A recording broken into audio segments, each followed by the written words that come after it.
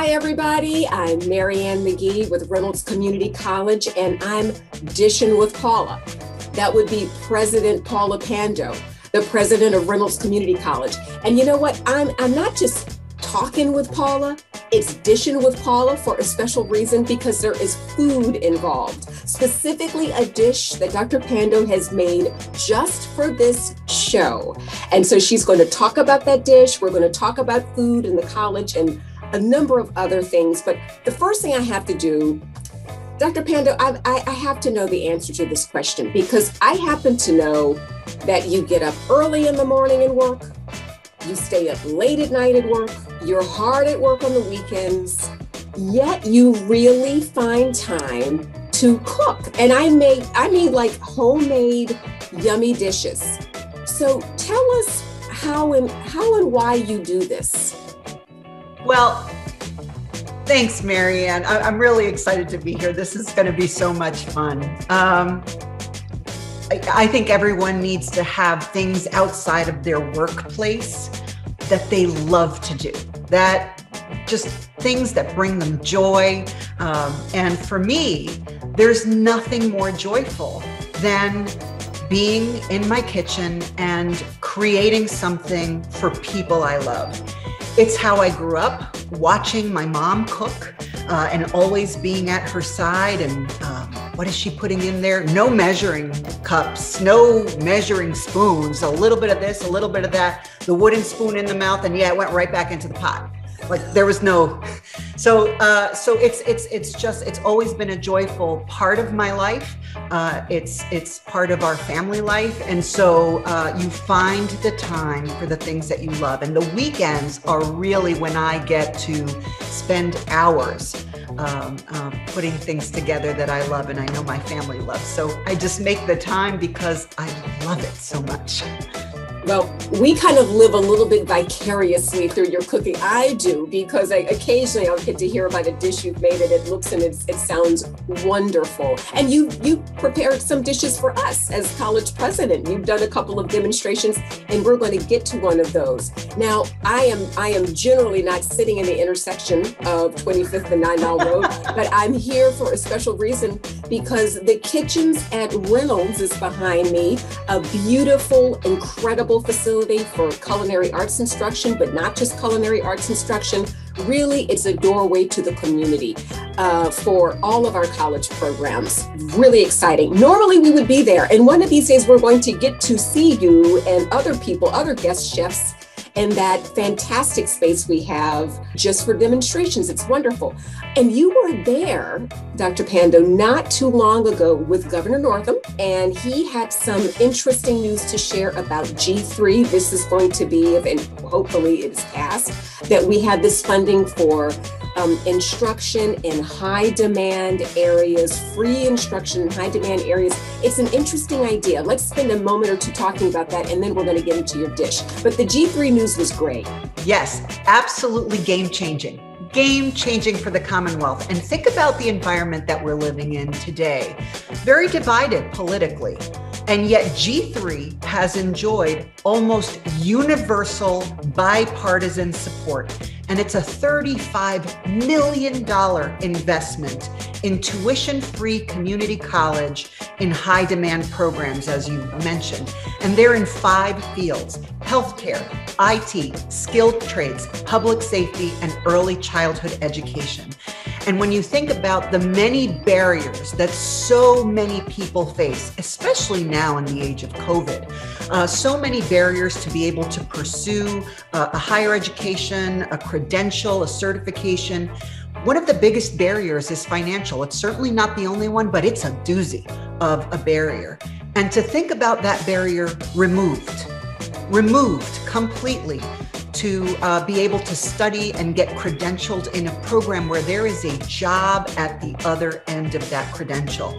And in most of these programs, these are jobs that pay a really good wage. So really exciting. We're hoping, fingers and toes crossed, that it passes with the same support it's had all along the way, and that July 1, G3 becomes the law of the land in Virginia. I hope so too. We will be just thoughtful and prayerful about that, because that would surely be a blessing. Now, I want to get to the kind of cut to the chitlins, and I want to get to, you have to forgive my saying cut to the chitlins. That was the saying we used growing up. But let's talk a little bit about your dish, your recipe, Dr. P. What have you prepared for us today? Talk a little bit about that. Okay, so one of the best gifts I have ever received was this book, Martita's Cocina. Martita is my mother. It's the nickname for Marta, Martita. Cocina is kitchen. And my beautiful sister-in-law, Sandy, watched her for a year and meticulously wrote down everything that she did and secretly photographed her. So all of the Creole, Chilean recipes that my mom made are in this book. And so what I've made is a dish called brazo de reina, which means queen's arm. Funny, but Chileans, we kind of funny that way. Queen's arm. And it was a dessert that my mom made. Again, these are the kinds of things like, ooh, I wonder if mom will make brazo de reina. The same way, you know, my kids are like, is she making chocolate chip cookies? I was hoping for this. So in honor of my mom and to try a little baking, which is outside of my comfort zone, but something I do occasionally, that's what I've made for you today. Well, this looks, I mean, I can't wait to hear a little bit about how you put all of this together, because you told me a little bit about this and it just sounds delicious. And what are the kind of the main steps for putting together the dish? So the main steps are patience and making sure that everything is in order, in exactly a precise order, but really simple ingredients where you don't have to go fancy. One of the signatures of Chilean cooking is whatever's in the fridge, you can make something out of it. And so it's eggs, it's sugar, it's flour, a special ingredient called manjar. What is manjar? Manjar is actually what we call here in the States another Spanish word called dulce de leche. Haagen-Dazs made an ice cream that was off the shelves all the time, which was vanilla ice cream with a swirl of dulce de leche. It's kind of like caramel, but not really. Fresh whipped cream, walnuts, that's it, but prepared in a very specific order so that the dough is fluffy and doesn't break, and that the layers of sweet and salty are perfectly calibrated. So it's not a hard dish, but you gotta follow the steps. So for us freewheeling, like throw a little more of this and throw a little more of that, that's where the outside of the comfort zone, it's like, okay, Paula, patience. You have to do it this way in this order for this amount of time.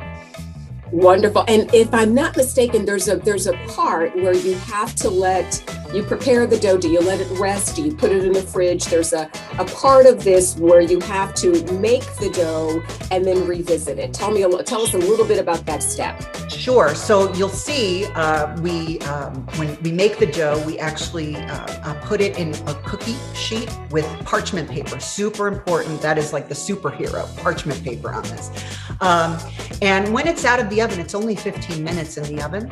When it's out and you're peeling the paper back, you want to make sure that you can work with it, that it's not too hot. Once you roll it up, you want it to keep its shape, right? There's a lot of stuff in this roll. And so you tighten it up with a lot of the wax paper or parchment paper, whatever you're using. You put it in the fridge for 30 minutes so that it sets in that roll. And then you get to take it out and go to town.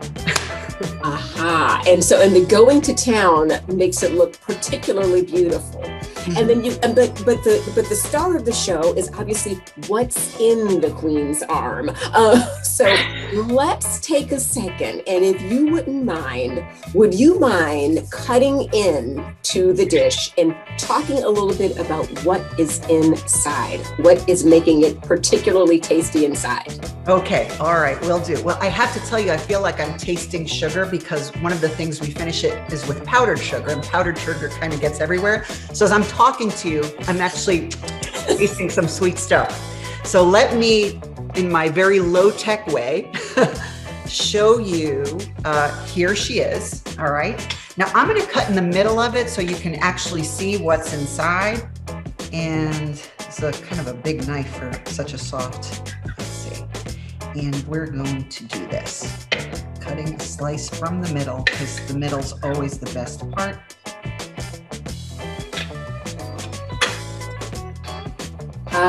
Woo! The cream in the middle. Inside this incredibly fluffy dough that, believe it or not, only has 2.5 tablespoons of flour. 2.5 tablespoons of flour for this huge roll, because the majority of this is the egg white. The egg white fluffed and so forth makes this really fluffy dough. But inside is that manjar, that dulce de leche, as it's called here in the States, chopped walnuts, and then freshly made whipped cream, which is truly half a cup of heavy cream, 2 tablespoons of sugar, and you beat that for whipped cream, and you'll see it's layer and patience, something I'm not known for. Lots of patience, making sure it's, and then rolling it up to something that, I mean, it's fantastic. And it's not because I made it. This is Mom's recipe. I followed it to the T, and that's why it's so good. Do you have it generally warm, room temperature, out of the fridge? What's the best way to serve it? What's your favorite way? So the 30 minutes is really for it to set, so it doesn't really get very cold.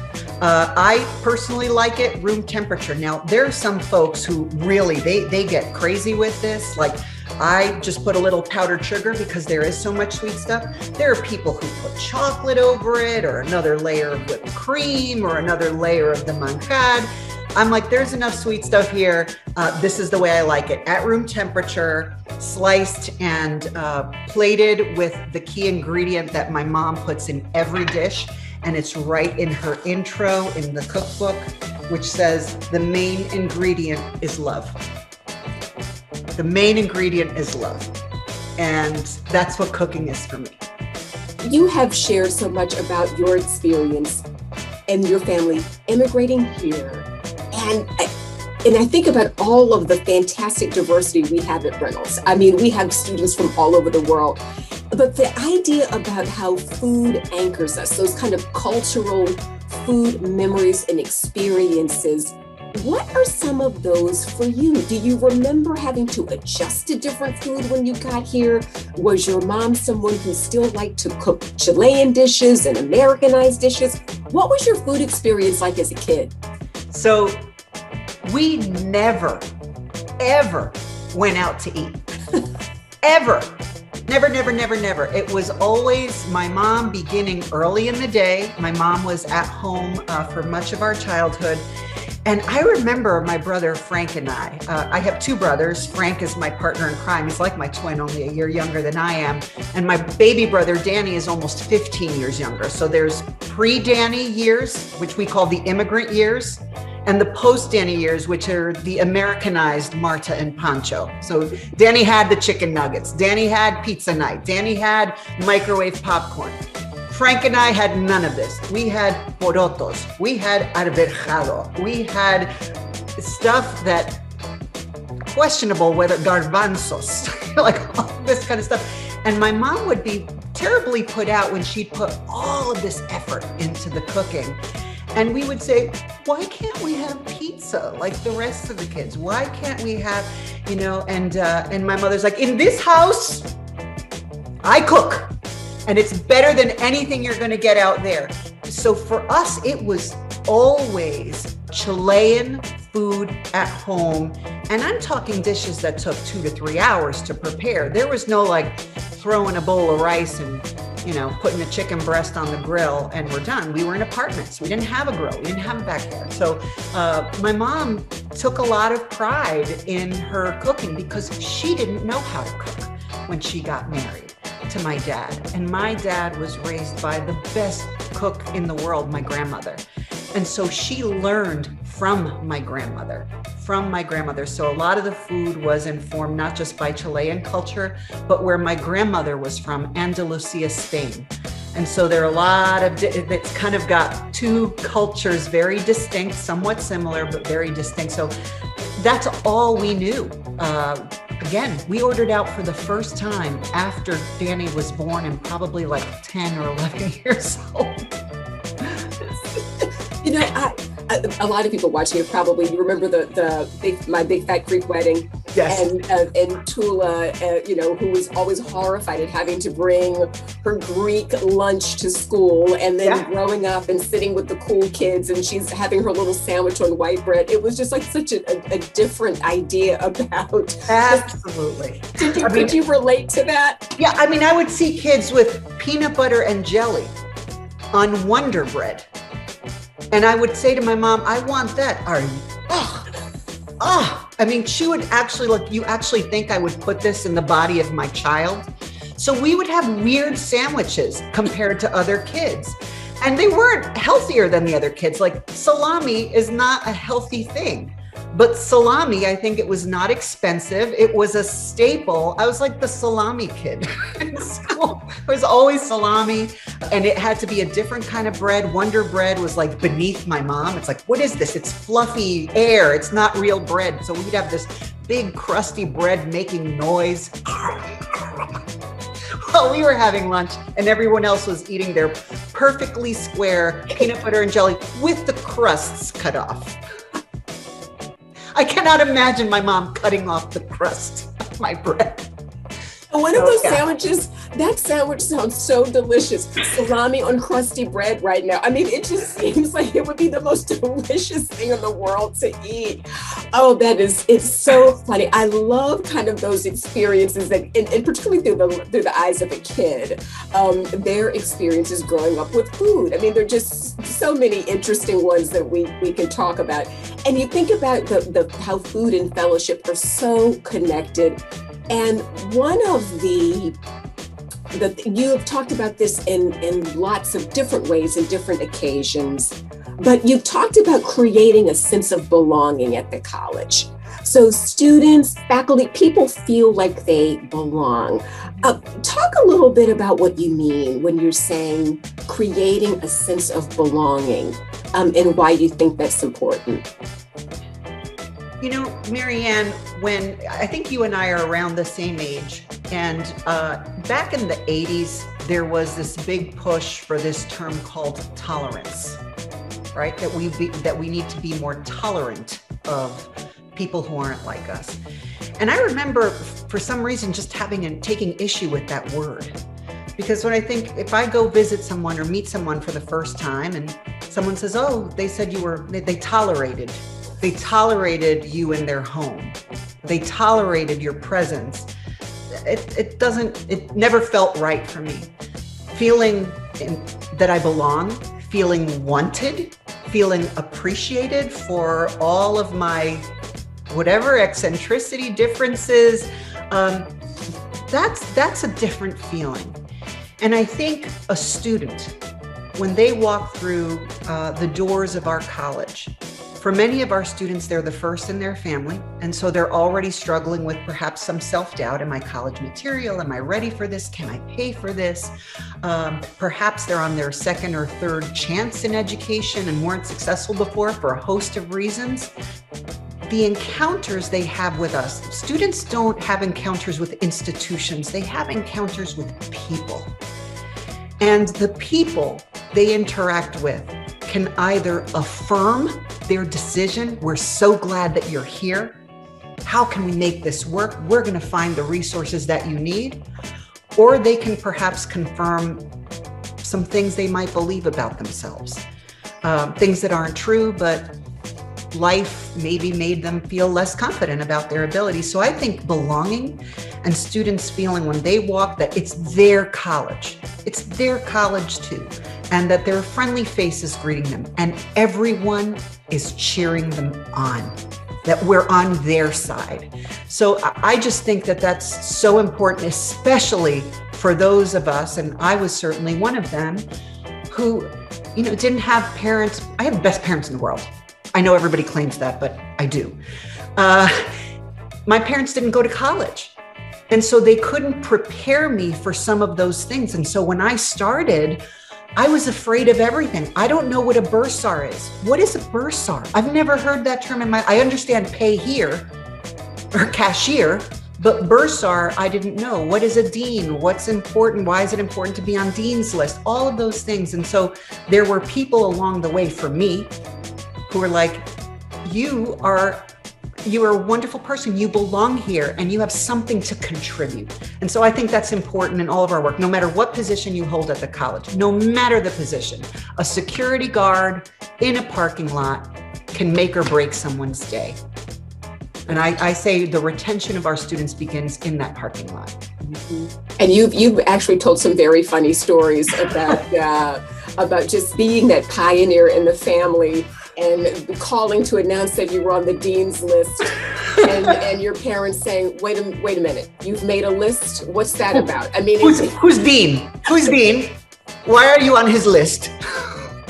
Coming from a country where being on a list meant you were going to be taken to a stadium and possibly jailed or shot. So lists were good. It's a good list. Stay off the list. Well, I tell you, Dr. Pando, you have really outdone yourself with the Queen's Arm. I am excited to try. I mean, you know what? I do a little baking here and there, but sometimes you have to have somebody give you a little confidence that you can give this a shot. And I love that we've been able to see you actually prepping this. Is it just so delicious? Mommy. We are all sending Reynolds love to Marta right now. I mean, we really are. She would, Mom in New Jersey, if you see this ever, you taught this young Padawan well. This is good. Paula, it was so fun to dish with you. When we get to dish again, I want to throw this out so you can be thinking of it. I'm going to ask you about some of your desert island dishes.